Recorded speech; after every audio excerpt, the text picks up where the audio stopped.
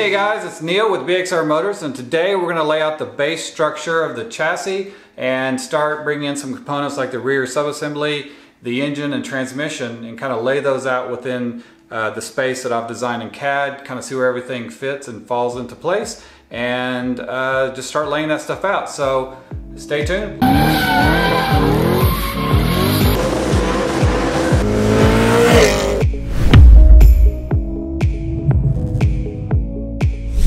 Alright guys, I just wanted to jump into CAD real quick and show you guys kind of a brief overview of the initial design that we have going on right now.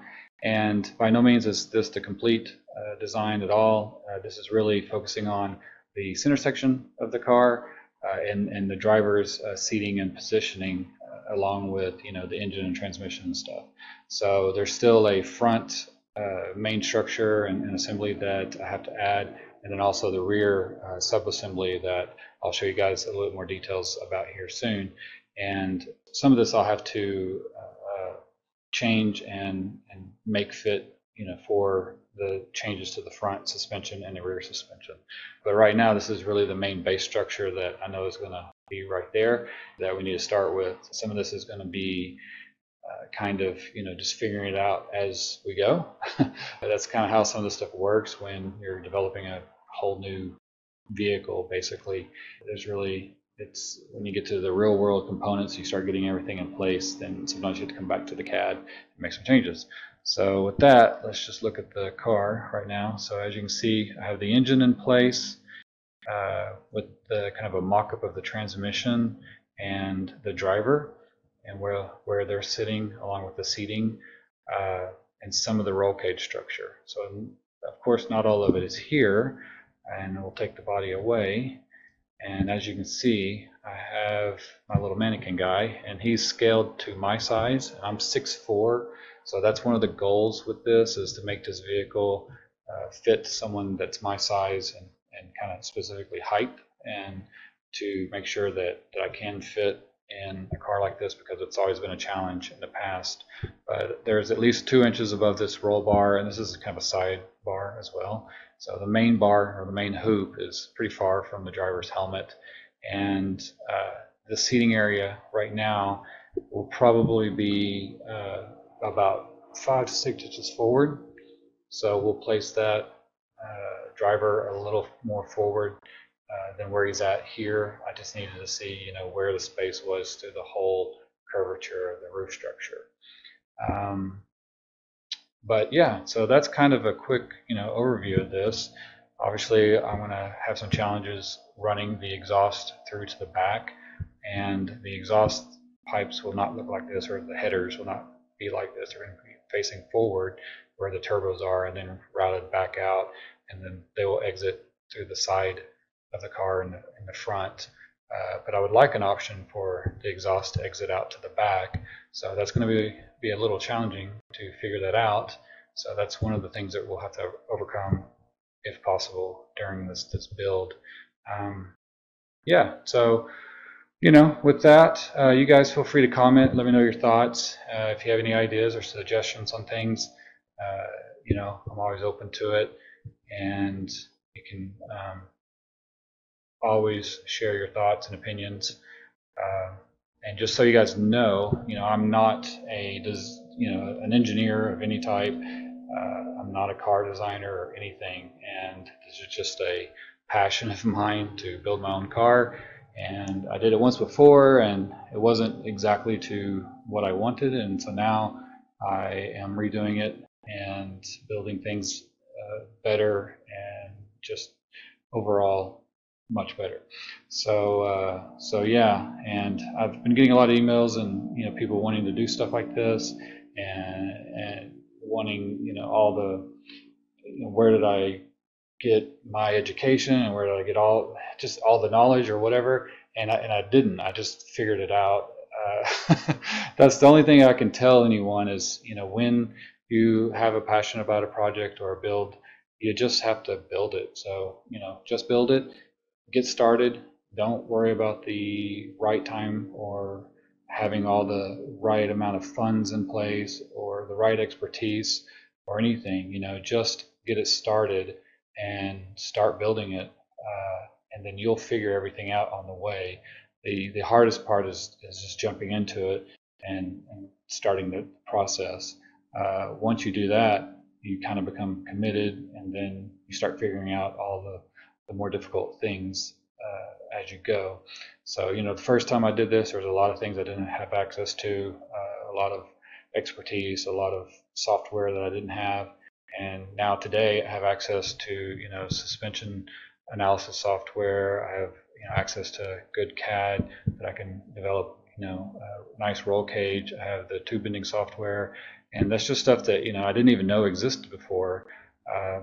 And you know, now I have the opportunity to use it and make something better, and something I can feel comfortable taking and racing, and not you know, feel like I'm going to die. So anyway, I guess on that note, I will see you guys out in the garage basically, and we'll start building the chassis. All right guys, so now that I've gone over the CAD a little bit, I figured I'd show you the rear subassembly that I was talking about. This is from a 2018 Mustang GT 350. I think there's really no differences between that and the GT Performance Pack or Track Pack or whatever, but basically I think it has bigger axles and a Torsen rear end or something like that. But as far as the package is exactly what I wanted, and it provides a very thin, you know, package altogether, and so that's going to help keep the weight down low, the center of gravity, you know, really low, and make it easy to replace all the components and parts. That was an issue that I had with the other chassis design, is all of my dampeners and suspension components were up real high to get over and around all of the suspension and chassis stuff that was in the way. So this is a really compact package, and then also being Ford, it's very easy to get parts for. So if you break it, it's not super expensive to get things and replacement parts. That was kind of one of the other reasons that I went for it. Also, one of the big main ones was just that it's a very wide rear assembly section. I needed something that was super wide because I widened the blade to 78.7 inches, I think. This whole suspension with the tires on it to the edge of the tires is 78.5. So that turned out to be perfect, so that it should fit perfect on a body without having to get different type of offset wheels, as I like these type of wheels because basically centered wheels, meaning that the I don't know how to say that exactly, but that they're center line essentially. So where the brake and rotor is pretty much exactly in the center of the wheel. So all the rotational mass is right in the middle of the wheel where you'd want it. That's one reason I went that route. Anyway, so next let's start mocking up the chassis, the base of the chassis here. We're going to do it on the concrete for now, and then we'll probably raise that up onto a platform, because I'm just going to tack it together before we start putting in the main cage components. And then also I'm going to bring in the engine and transmission and kind of lay it out in front of the whole setup here, just so that I can see how spacing is, and have my seats over here that I can place and kind of figure some of that stuff out. So anyway, let's get to that and get started.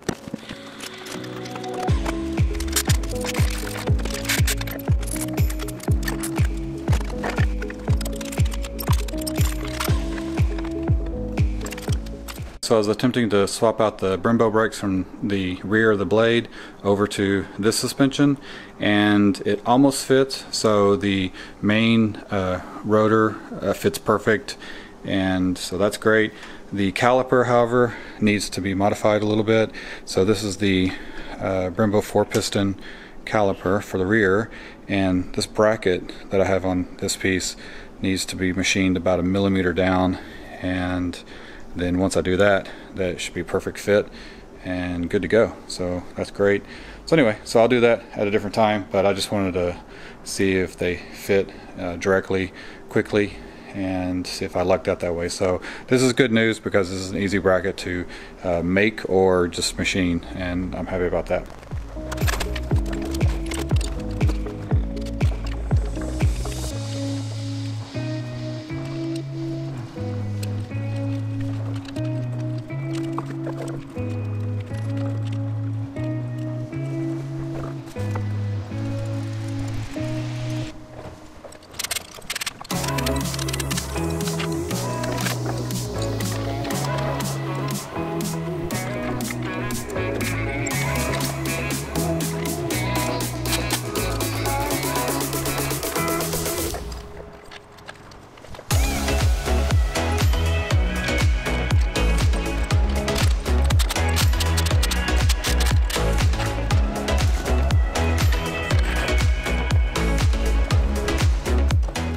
Alright guys, so now we've finished building a new engine hoist.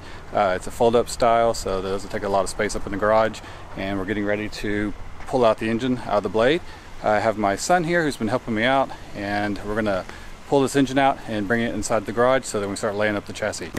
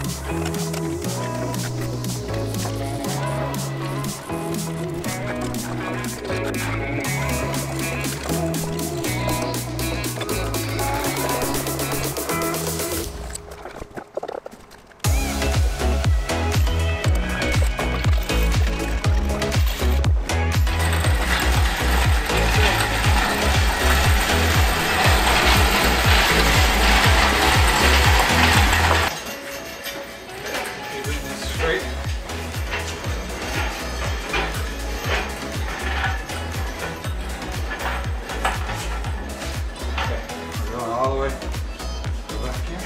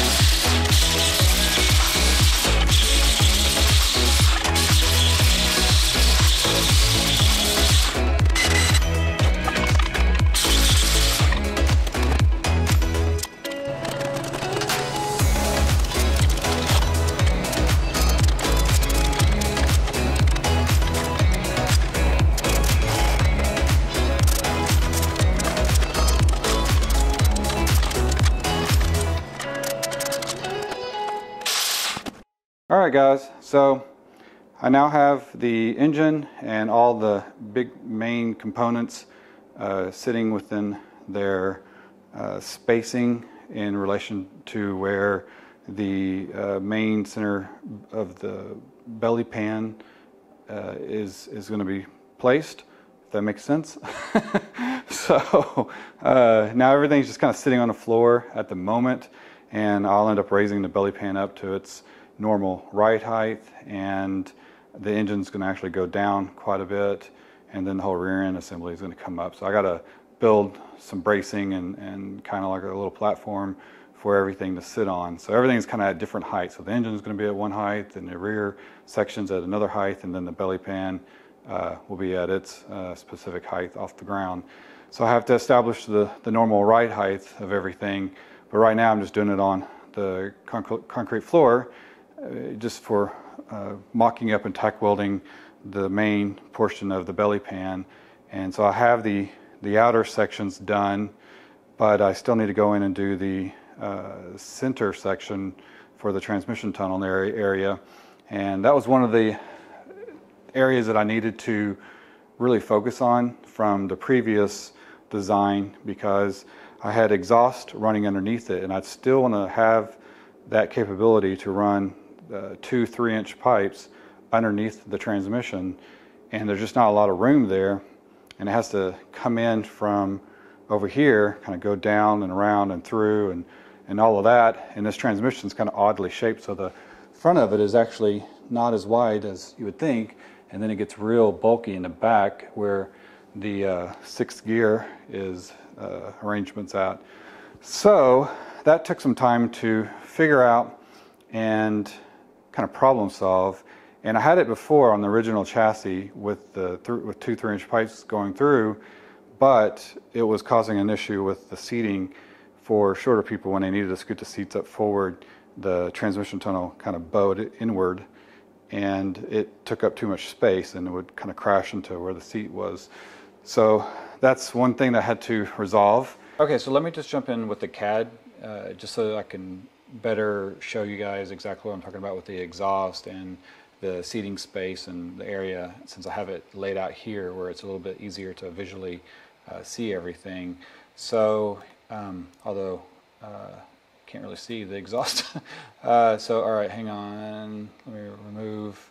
So these red pipe in the center here, this is the exhaust, and let me just remove these guys here. Yeah, bring back the transmission so you guys can kind of get an idea. Yeah, so the red pipe that you see in the middle, this is the 2 3-inch exhaust pipes, and so there's a little bit of room that goes around. They're virtually going to be stuck together here, so they're real close fitting, and then they kind of spread apart as they go underneath the transmission, and then they come in over towards the side of the engine where they'll tie into the rest of the exhaust pipe. So the headers, which I don't have modeled in place just yet, go forward into the turbos, spin up the turbos, and then the exhaust exits back out, kind of over and then down through the rest of the exhaust, and then we'll connect up to here and then out to the back. And so there's going to be an option for that, and then I want to also have the option for the side exiting exhaust. So as you can see here, I have the 2 exhaust pipes coming in this area, and then there's going to be like a real low profile flat muffler that will tie into here and then go through this kind of custom muffler and then tie into the side exiting exhaust that will be right there. So yeah, I hope that kind of explains everything, since I have the engine modeled and kind of a transmission representation of it modeled, and you can kind of see some of the cage work. I have more of that in place now, and how that's going. And if I bring the guy back here, and then let's put in a seat, other seat, you can see now that where the center section here, the center of the belly pan, or the the belly pan footwell, is kind of coming inwards, and now the seat can move forward quite a bit, and so that used to come back further, and as the seat would move forward, it would start running into this bend area here. So I've actually widened this area quite a bit, and then I've given it more length in the main seating area. And so you can see this is where the firewall is, and you have all this space to move forward. And this is a 6'4" mannequin that I have in place with long legs. So this is proportional to my own body, and it still allows me to have to move the seat up quite a bit just to get to where the pedals, so the pedals will kind of lay a few inches off of the firewall up front in this area. And so that, like I said, that's kind of a big part of this build, is making this car fit my size of a person and make it comfortable and easy to get in and out of, and all that stuff. So it's a super challenge. I think it's hard. It's hard for just regular manufacturers to do this. So I don't know. It's kind of crazy that I'm trying to attempt it as well. But anyway, that's kind of one of my big goals with this, besides just being a super fast vehicle that handles really great on the track. But you can kind of see more of the cage structure and how it's a little bit more race car. So keep in mind that the whole body of the car is composite fiberglass, carbon fiber, a variety of different materials, none of which are metal. So I have to build this type of cage structure to keep everything safe, because of those materials are not going to be any part of the structural part of the body. Anyway, just wanted to jump in, show you guys some of the CAD work of this again, and explain some of the exhaust challenges and things going forward. So I'll keep doing this in the other videos as well, kind of going back and forth to show you my process for figuring out some of these problems and coming up with solutions to it, bouncing between something like CAD and the real world components that are in the garage. And you know, it's all a challenge, but I think it's good for you guys to see this stuff. So anyway, and then I had to go through and basically mock up part of this in CAD, at least all the main node points where everything's going to be sitting, and then verify the distance of this to the belly pan, and from the belly pan to the transmission, get the length of the drive shaft, and then from the transmission to engine and front suspension and the overall wheelbase. So it was a lot to figure out, and I didn't get as far as I wanted to on this lower base, you know, chassis component here, or the belly pan, and but I do have it kind of tack welded, so you can see right there, and I think I did pretty good on keeping everything square and welded real nicely, so you can see that. And I'll go back and weld that up once I have more of the main center section of this in place, and that'll help keep it from distorting too much. But right now I have a little square right here, and it's pretty square, so I'm happy with that. And I did it on the concrete, which I generally don't recommend. You know, it's much better to do this on a platform or a table, but I kind of lucked out with the garage, so it's super straight.